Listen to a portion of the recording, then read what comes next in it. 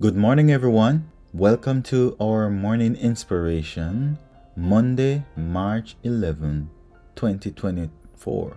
I hope you are all doing well this morning, and I hope that, and as you go through the day, I pray that you will allow the Lord to be your guide, and may you trust Him to take you through the day and to provide for your needs. Our reading today comes to us from Psalm 105, reading verses 1 to 5. And it says, "O give thanks unto the Lord, call upon his name, make known his deeds among the people. Sing unto him, sing psalms unto him, talk ye of all his wondrous works. Glory ye in his holy name. Let the heart of them rejoice that seek the Lord. Seek the Lord and his strength. Seek his face evermore." 5 and last, "Remember his marvellous works that he had done, his wonders and the judgments of his mouth." Amen.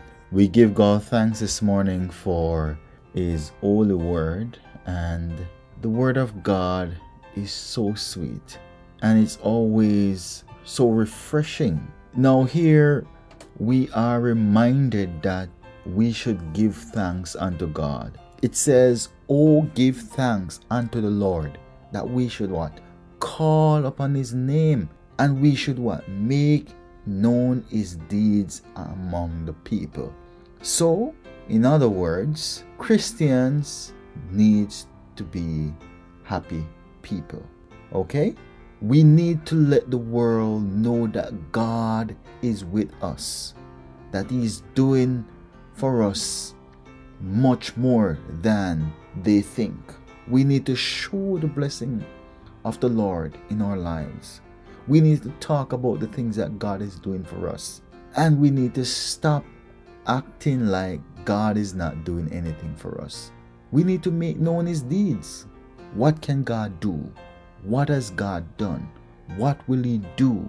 These are the things that we need to show the world and tell the world, so they can come and experience this too. Because God has been good to us. God is good to all people, even those who are not following him. He showed them favor. And so there is much to give God thanks for. And so we need to live our life testifying of that fact. Okay? We need to sing songs of praise to him. We need to talk about him more, man. When we are communicating with our friends and our families and our colleagues, tell them about Jesus. Tell them how awesome he is. Tell them how great he is.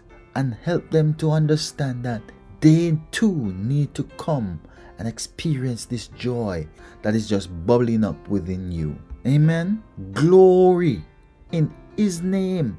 He woke you up this morning. Rejoice, and we need to seek him. Seek his face daily.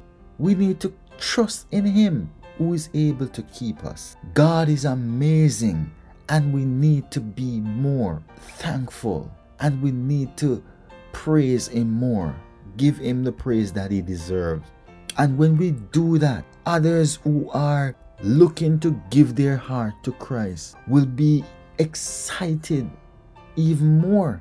But if we look puny and we look daddy and we look like God is not doing anything for us, how do we expect them to be excited?